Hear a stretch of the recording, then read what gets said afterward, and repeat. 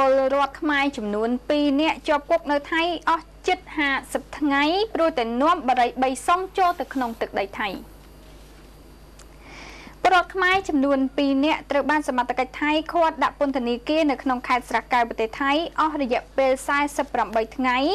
ទើបបញ្ជូនមកកម្ពុជាវិញតាមច្រកអន្តរជាតិប៉ោយប៉ែតកាលពីរសៀលថ្ងៃទី18ខែសីហាម្សិលមិញបន្ទាប់ពីពួកគេចូលទៅក្នុងទឹកដីថៃដោយនាំបរិយ3សងទៅជាមួយបើតាមសមត្ថកិច្ចច្រកទ្វារអន្តរជាតិប៉ោយប៉ែតលោកសេមមករាបានឲ្យដឹងថាជនរងគ្រោះទាំង2នាក់មានឈ្មោះងារស់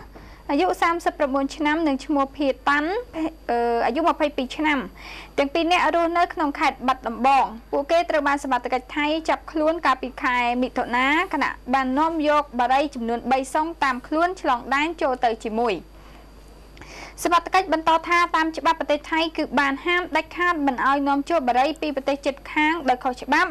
ដោយម្នាក់អាចកាន់បានតែ4ទៅ5កញ្ចប់ឬអាចបានដល់1សងតែបើលើកពីនេះត្រូវតែមានទោស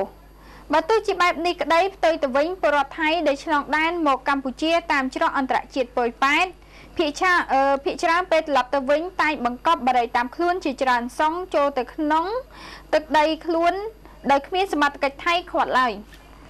យ៉ាងណាក៏ដោយក្រោយបញ្ជូនពលរដ្ឋទាំង2នាក់មកកម្ពុជាវិញសមត្ថកិច្ចនិងអង្គការដៃគូបានធ្វើការអប់រំព្រមទាំងឲ្យធ្វើកិច្ចសន្យាវិលត្រឡប់ទៅកាន់លំនៅឋានខ្លួនវិញ។